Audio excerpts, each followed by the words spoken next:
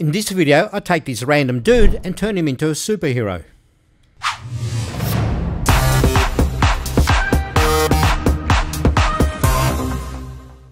I've had this idea to do a figurine for a number of years now, but unfortunately I didn't quite have the right equipment for it. Then out of the blue, Revopoint approached me and said, "Hey Gig, we've got this 3D scanner that would like you to try out." And this sponsorship really got me excited. Revopoint supplies everything you can possibly need to get you started.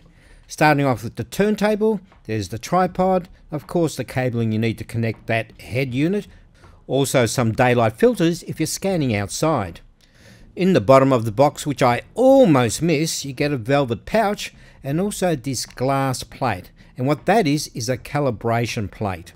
Of course, if you're going to calibrate something, you need a whole bunch of markers, and that happens to be on the opposite side of that plate. Once you finish using it, just a matter of slips back into that velour safety pouch and stores away. Let's check out this Revopoint Inspire 2 3D scanner. On the back of it is the start pause button. It also has the connection power indicators and the USB Type-C connection port. Also the tripod mount is at the bottom of the unit. On the front we have the projector, as well as the RGB camera fill LED and of course the RGB cameras. In this little plastic case we have the outdoor filters which connect to the depth cameras on the side there. This is the tripod that works as a handle as well, has a swivel head on there which is adjustable and lockable. It also comes with extendable legs and these can lock into place, and then you need to push the button to retract them back into place. To make scanning objects a lot easier, Revopoint also supplied this turntable which gives you varying directions of that turntable as well as speed, and that's just a USB connection. The Inspire 2 is super simple to put together, and you have various connections type. You can either use the USB cable as you see there, you can use the wireless capabilities of the head unit, or you can directly connect it to a mobile phone. This next bit is a really cool idea. This is the USB-C cable and connects up straight to the back of the unit, and it has this little locking thumb screw. The last thing you want to happen while you're scanning an object is for the cable to be pulled out, and this little thumb screw avoids that. Great little idea, Revopoint. Then the next step is to connect the USB cable to the PC. But Revopoint sent me this optional mobile kit, and what that is a handle which doubles as a battery unit. That also screws into a tripod. The top end screws into a bracket. This phone holder / bracket is adjustable, so will fit various phone sizes.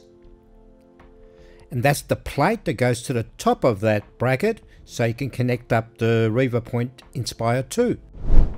Now let's check out how easy it is to set up the optional mobile unit. First thing we need to do is screw the handle / battery pack to the phone holder. To connect the Inspire 2 to the bracket, we need to use this mounting plate. That simply just screws onto the bottom of that head unit. You can either spin it on like we did there, or the actual bolt has a little lever on there. These are outdoor filters. In the camera world, they're known as ND filters, which is neutral density filters, and that cuts out a whole bunch of light, so if it's a very bright day, it doesn't affect your scan. When you want to connect up the head unit to the bracket, it's just a matter of pushing in the button and then you can lock it into place. Finally, it's a matter of connecting up the cables to the hand unit or the battery pack, and the Inspire 2 does support both Android as well as iPhone. And there we have it, the whole unit's connected. Couldn't be any simpler than that. If you plan to directly scan into your PC, we'll need to use the Revo Metro software. Now let me be very clear here, you will need a decent machine to be able to run the scanner.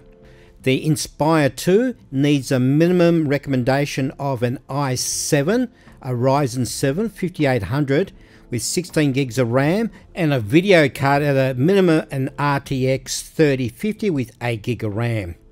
You can make the software check to see what is the best way for your machine to scan your objects. You can either use the CPU or the GPU.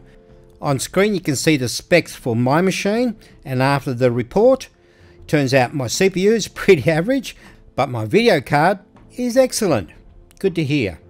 So once you've done that, just hit apply and we're ready to scan.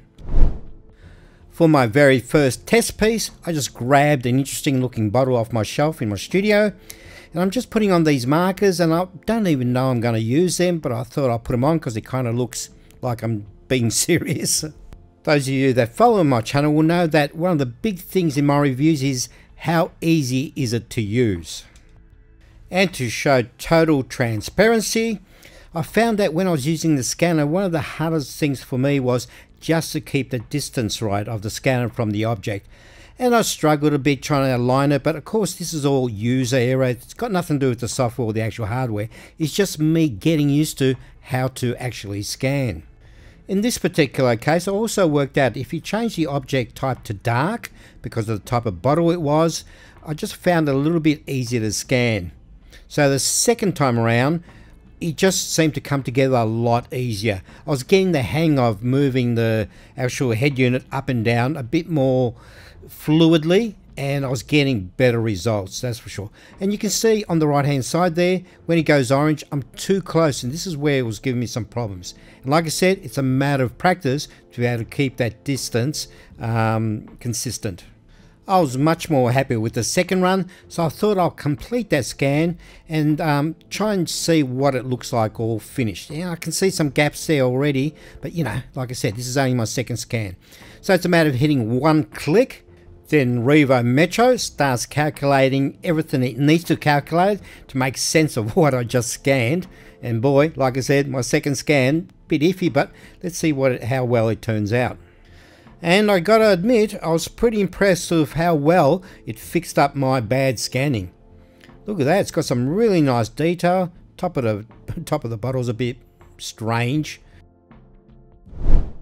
Off camera, I did another scan, and you can see the difference. It's getting there. I'm starting to get the swing of how to use the scanner and how to flow it up and down the object. So the top of the bottle is much better, less gaps in the bottle, so we're getting there.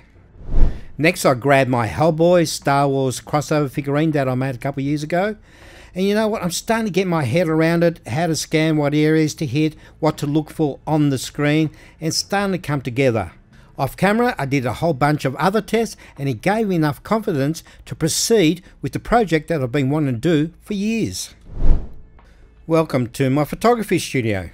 This is my temporary setup for the scanning in my studio.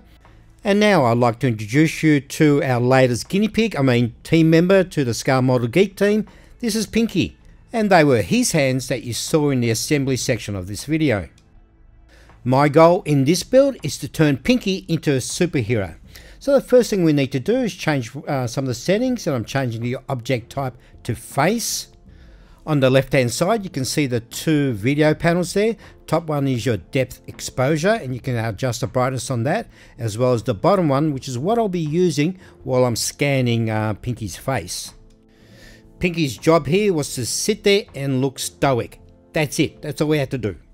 For this scanning process, I'm just using the wireless feature of the Revopoint Inspire 2. By this stage, my confidence was pretty high for my scanning, so I was fairly confident we were going to get some pretty good results. I was happy with my first scan of Pinky's face, so I hit complete, and this is what we ended up with. This is the raw file, so it hasn't been processed yet. To get a better look of what we've created, you need to hit one click, then hit apply. Now this processing period took about 10 to 15 minutes. I had scanned about 1,000 frames, and look at that. Oh, that looks so good. I was so impressed with my first facial scan. Really happy with it.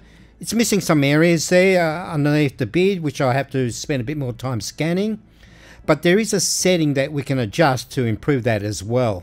But the detail is great. Really happy with what's come out. With the new scan settings, I changed the accuracy to high speed and also the object type to body. And that should fill in some of the areas that we missed. Also on the top left hand panel, you can see there's a bright red spot. That means the image is too overexposed. So we need to turn that down to around 3 or maybe even 2 to get rid of as much of that red highlight as possible. This time around we thought we'd have a bit of fun and do some crazy facial expressions, because why not? And this is the result we got. How cool is that? From the time we started doing our head scans to the final result that I was happy with was about an hour. I then saved the file and exported it as an STL file for the next process. This is a 1/6 scale Wolverine figure that I found at CG Trader, and I think it cost me about $24 for the full figure. I can't imagine anyone else as Wolverine other than Hugh Jackman. This is the face, and I've already cleaned it up in Blender a bit and I streamlined it, and I still can't get over how well that scan came out. Yeah, this little bit really is freaky, and you know what it reminds me of is that movie Zardos with Sean Connery back from 1974 it was. That was one bonkers movie. For my first attempt, I used Pinky's fierce expression. And you know, this took me quite a while to do, about 30-40 minutes, and I just wasn't happy with it. So I went with the very first stoic one, and this really came out well. I was so happy with the way I was able to blend this. This also took about 30 to 40 minutes to complete. I then brought in the saved model into Chitterbox to print on my Frozen Mega S. And good news is, a lot of this model was pre-supported, but I actually did my own supports on everything bar the arms, which turned out to be a bit of a mistake. Because this is what happened. Sadly, the supports weren't that crash hot on the arms, and one of the arms just popped off the supports into my vat, so I had to redo that piece. But otherwise, the rest of it came up really nice. Had some great detail in it. And at 1/6 scale, he stands at about 300mm, which is about a foot in height. The detail in the final print was magnificent. Except for the back where the supports were, I'm going to need to do a bit of sanding because it's got some dimples in there. But otherwise, Pinky's expression is just spot on. Again, some more dimples that I'm going to have to sand out of his arms. And a bit of maybe some adjustments to put those two legs together. Otherwise, it's about 99% super duper. For sanding resin, I do prefer using the wet system because it stops any dust floating around my desk area. I think it gives me a much better finish, and also I use warm water in the process so my fingers don't freeze. Bit of superglue to put everything together, and those of you again who follow the channel will probably notice I use the cheapest superglue available. I just get it at Bunnings. There's like a packet of 5 or 6 for $2. To fill some of those joint gaps, I use some of this UV resin from Let's Resin. I only need 2 or 3 drops of this in a little tin cup, and then I use a toothpick to apply the resin to the joints. Then hit it with a UV torch for about 5 to 10 seconds to harden the resin, and then it's ready to sand. Back to the cheap ass superglue to connect his upper body to his lower body. And then onto the painting. For the base colour of his skin, I'm using some of this barbarian flesh from Vallejo. And Pinky gets a nice even coat of this flesh tone. And then to bring out some of the muscle detail, I'm using some red brown.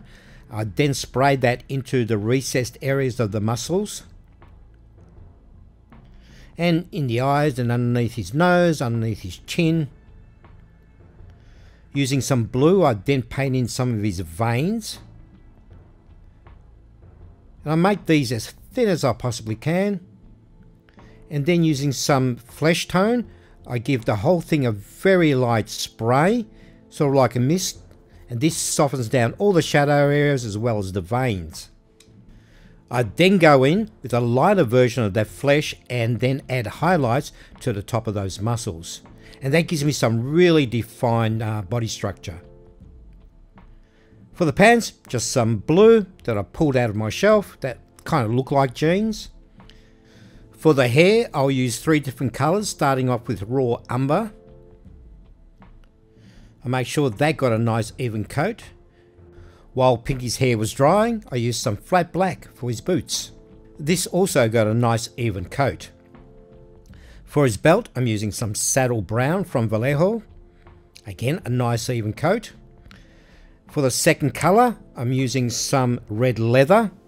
Pinky sent me some photos, some front on and some side shots, just to give me an idea of the colour scheme within his hair and beard. And he has a touch of redness in there and some greys that are popping out because he's super old now.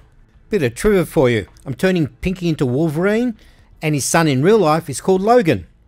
His other son is Professor X. Okay, alright, I made that bit up. For Wolverine's chest hairs, I just used a weathering pencil.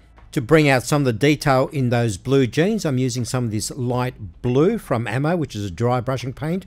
Now, I did add a bit more darker blue to that light blue because it was just too light. I've always struggled with jeans looking like jeans, but this is looking convincing.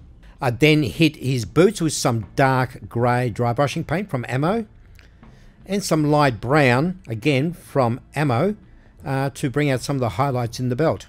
For the metal areas that include his belt buckle as well as his dog tags, I use steel from Vallejo. For the bullet wounds, I used some dark red and topped them off with some clear varnish. And finally, for his claws, I'm using this chrome metal from Green Stuff World. This stuff is really good. You just have to do a really thick coat of it to make it look chromy. And there he is. Wolverine's just about finished. I just got to make up a base. But yeah, the figurine is done. For the base, I just used Blender, and this was so simple to create. It literally took me under 10 minutes to do. And all it is just a whole bunch of basic shapes. I'm just using some cylinders there, which I squashed down, some squares or rather triangles, and just put it all together and exported it as an STL file and sent it off to my Bamboo Labs 3D printer.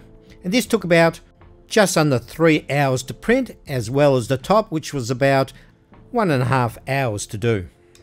During the design process of the top, I did use the legs from the original file, and that gave me those imprints on the top, so I can secure the figure into place.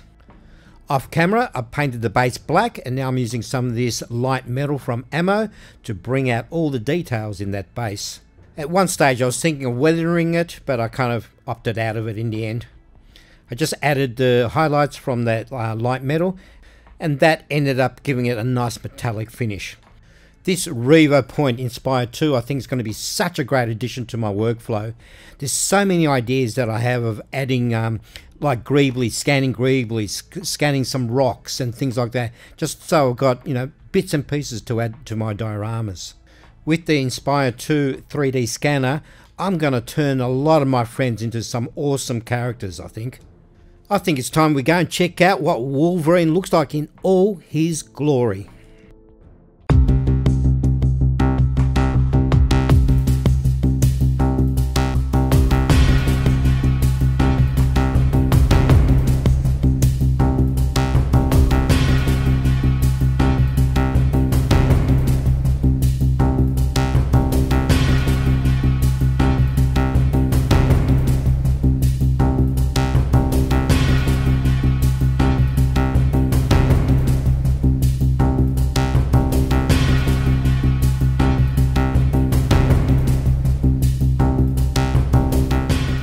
I hope you enjoyed the final result there. Over the coming months I'll be showing you what I do with this scanner and all the greeblies and all the accessories that I scan and add to my diorama. In the meantime, check out some of the other videos I've done, and thanks for joining me. I'll see you next time.